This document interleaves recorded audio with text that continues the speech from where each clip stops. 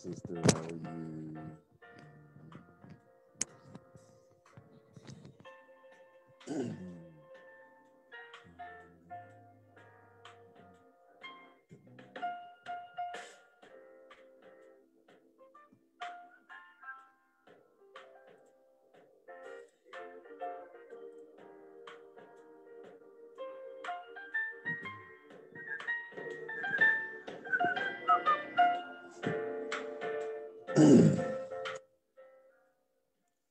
Well, good morning, good morning, good morning, good morning, and welcome to PTPOG, practicing the presence of God. Pastor Michael Hayes back with you this lovely, rainy, dreary Sunday morning here in downtown Pittsburgh, Pennsylvania. It's raining. It's been raining all morning, so we're getting pretty much incredibly copious February showers. I don't know if it's going to bring May flowers, but nonetheless, we are happy to have rain as opposed to the white stuff. Somebody knows what I'm talking about. Ooh, I could.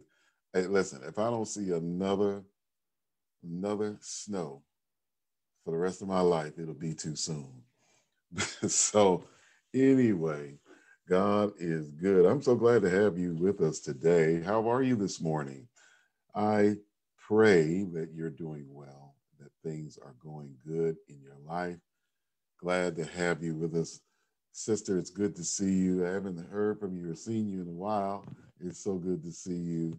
I hope that and pray. I know that you guys got bombarded there in Tennessee with a lot of snow and a lot of ice and the cold temperatures. But I hear it's warming up down there like it is here.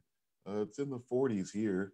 Look like it's going to be, I don't know, might even get up to 70 today. You never know. You never know. So we're happy about that. But I hope that you are blessed where you are. We're going to look briefly at this text this morning. It's found in the book of Psalm, Division 4 and verse number 8. Psalm, looking in the book of Psalm, Division 4, and if I can get it myself here we go. Okay. Psalm Division 4, and we are looking at verse number 8. Okay, do you have it? I pray you have it. So we're looking at this from, I think this is God's Word version of the Bible, I'm not sure. But anyway, Psalm Division 4, verse 8 says, I will lie down both in peace and in sleep. For you alone, Jehovah, make me dwell in safety. I will lie down both in peace and sleep. For you alone, Jehovah, make me dwell in safety. Today, we're talking about peaceful sleep. Peaceful sleep. Let's bow our heads briefly for a word of prayer. Heavenly Father, thank you, Lord, for your love and kindness and your blessings to us and towards us and for us are just magnanimous and wonderful, and we thank you. Lord, we pray that today you would lead and guide us into the study of your word, give us understanding beyond our years, and help us, Lord, to be able to focus more on you and less on ourselves. Bless us this day and give us this day our daily bread. In Jesus' name, amen. Amen. Peaceful sleep. Can I ask you a question? Can I ask you a question? Do you get good sleep at night? Are you able to peacefully get some rest at night? When you lie you down to sleep, do you pray your Lord, your soul to keep? I hope you do. I hope you're able to get good sleep. But you know, there's reasons why oftentimes we don't get good sleep. Now, sometimes there are health challenges, you know, things like sleep apnea and things of that nature. But there are other challenges that we face as human beings that are mental in nature. Sometimes it's difficult to lay down to sleep when things aren't necessarily going the way they should go in terms of our mental state, or maybe I should say our emotional state. You know, David was an emotional person and he didn't mind sharing his emotional states by way of writing. And I think that's a good thing. I think that there are times when you need to express what's going on inside of you, either through the pen or through the tongue by talking to somebody about what's going on with you. I think that's one way that will allow you to have some peace of mind in terms of what might be going on in your life. I think it's very important to find somebody that you can talk with without fear of judgment or ridicule or anything like that, but a good friend that you can open up with and talk to. But in our psalm today, which is Psalm Division 4, David is dealing with a very interesting situation that I think many of us face sometimes in our daily lives, sometimes every once in a while, but nonetheless, all of us have faced this, and that is people who lie on you, or people who misinterpret you, or people who believe lies about you, people who believe things about you that aren't true. And for the believer, for someone who is believing in Christ, someone who's seeking to live a life worthy of the calling of God in their life, it is very difficult to go to sleep knowing that there are people out there that believe things about you that aren't true. Am I right or am I wrong about it? For those of us who are trying to live lives worthy of God and seeking to live righteous lives, lives that are filled with the grace of God and the mercies of God, and just seeking to treat everybody right, seeking to do everybody right, when lies come in about you and about your reputation, it starts tearing down your reputation and people start saying things about you that they shouldn't say, that are completely false. That has a tendency to work on your mind. Somebody in here knows what I'm talking about. And at times it can keep you from getting sleep. Huh? You can stay up all night racking your brain about why these people believe these lies about me. I don't understand it. Or why people keep misinterpreting me. You know, I have that problem every once in a while because I'm a big guy and I have a tendency to be loud, and you know, my voice is louder than I anticipated many times. And sometimes people think I'm angry when I'm not. And I'm just like, why are you, don't, you know, I'm not angry, I'm not mad, I'm just, you know, I'm just expressing myself. But people will see it as anger, you know, this is an angry black man, you know, or whatever the case may be.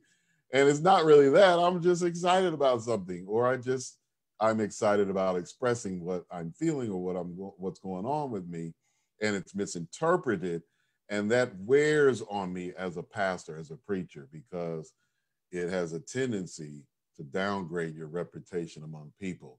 And sometimes it's hard for me to go to sleep when I'm thinking that people see me in a different light than the light that I believe I should, you know, the light that I believe I should be seen in, if you will.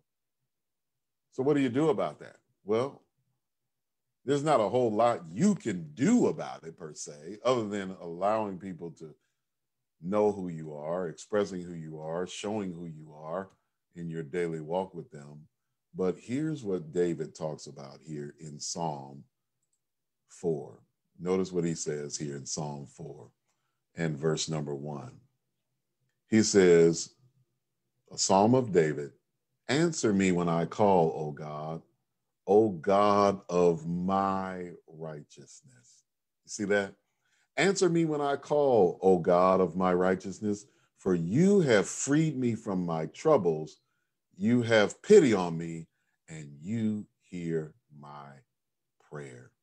And this is what gives, watch this is what gives David the peace to be able to sleep and lie down at night. What are you saying, Pastor? Well, it's what David is saying here. David is saying, God, you know the real me. You know, what's important to have in your life is somebody who really knows the real you, who knows the inner you, who knows the things that drive you, the things that motivate you, who truly understand. They're not misunderstanding or misinterpreting signals from you. They're not reading and believing lies about you. No, they know the real you. And when you have someone in your life that you can have a relationship with who knows the real you, that can give you a peace and a calmness that allows you to sleep at night. And David is saying that that person is not a human being, but it is God himself. God, you know me. You are my righteousness. You are the God of my righteousness. You have freed me from my troubles. You have pity on me. Amen. And you hear my prayer. God, you know what I'm trying to do. When people misinterpret your actions, here you are trying to do something good for people and people misinterpret it and turn it into something evil and ugly. Have you ever had that happen to you? You trying to do something right. You trying to help somebody. You trying to treat some people good, and they misinterpret it and turn it around and turn it into something ugly and evil and wicked. Have you ever had that happen to you? And you call out to God. You say, God, you know the real me. Now, you know what I was intending to do. You know what my intentions were, what my motivations were. You understand the inner thoughts of my mind, my heart, and my spirit. You understand, Lord. And so, God, I'm going to rest tonight, sound asleep, because I know that you know the real me. You are the God of my righteousness, and you are a God who hears my prayer. Somebody says amen. Somebody say amen to that. And here's what David says to those who would dare question, amen, his motives of doing what's right and who would call out all lies and deception about his reputation.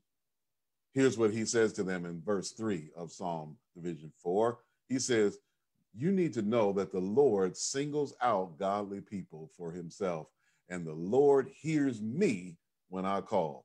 Woo, I love that. You know what David is saying right there?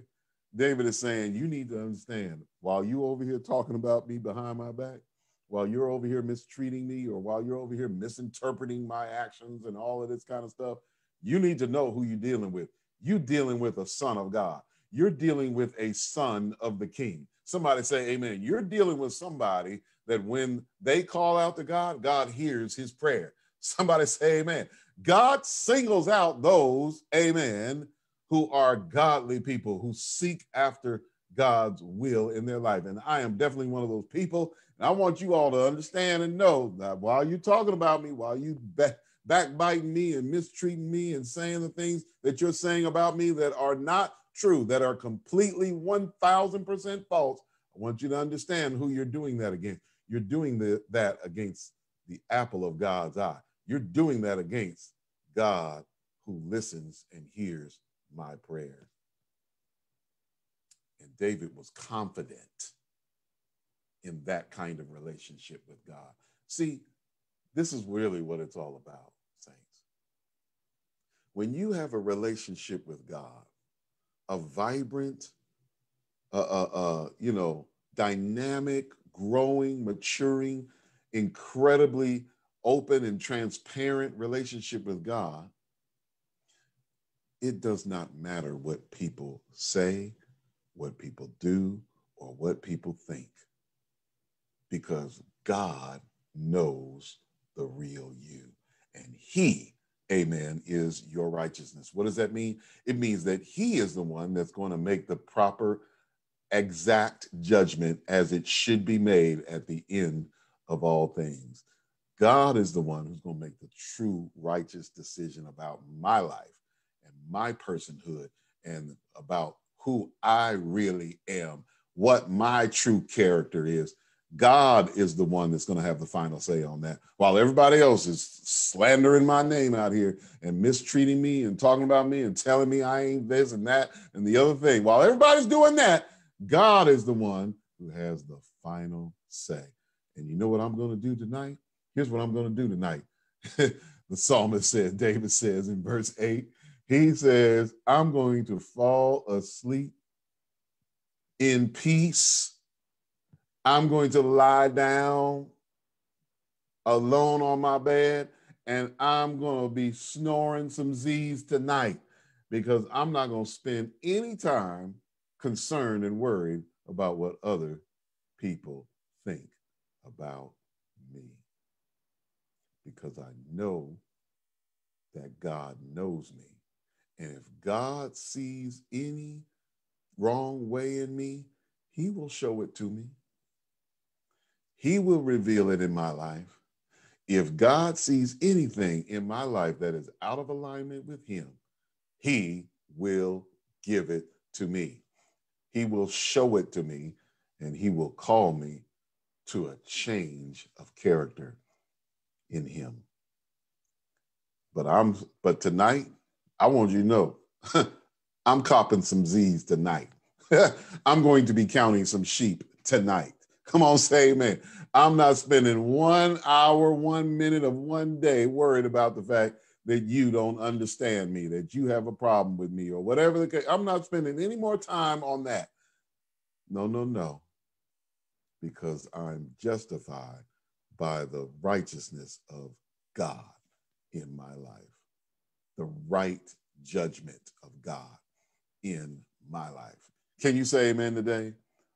I pray that you will trust that God knows the real you today, that he truly understands your life and your heart and the motivations behind all that you say and all that you do, and that you, in putting your trust in the fact that he will make the proper choice and decision at the end of time, you will rest tonight, sound asleep, knowing that God's got your back.